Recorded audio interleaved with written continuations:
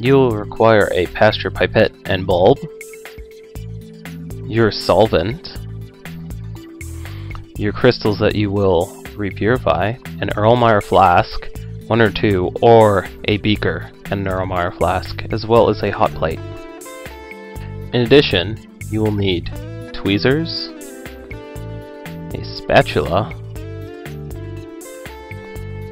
a glass stir rod with rubber policeman, the Buchner funnel filtering apparatus, a watch glass, filter paper, and a nice bath.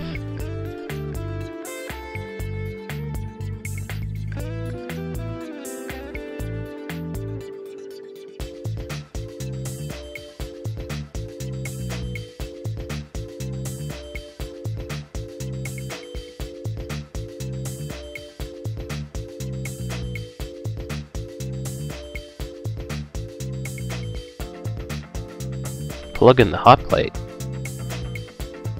Now you want to pipette some of your solvent into the beaker.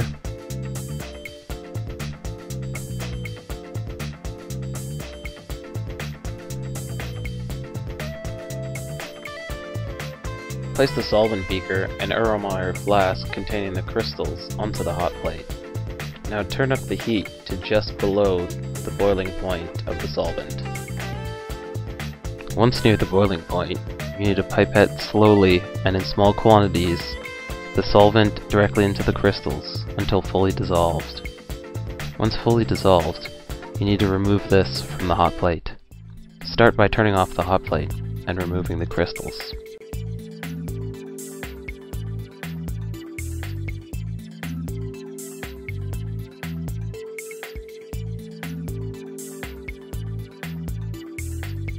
Let them stand and cool to room temperature.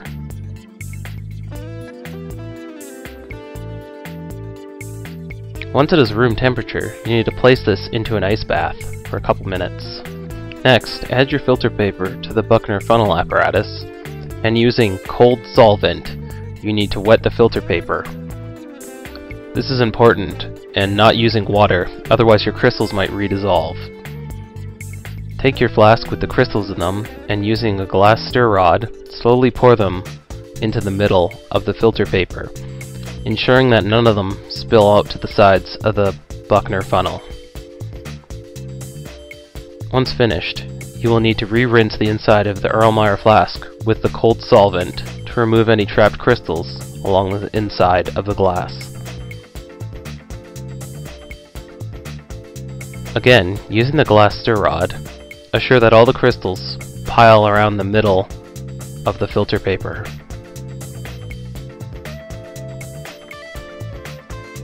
If time sparing, you need to rinse off your crystals using your cold solvent. This will remove any impurities trapped on them. Once finished with this, you need to wait a couple of minutes for the crystals to dry. Once you remove them from the Buchner funnel apparatus, it should look something like this.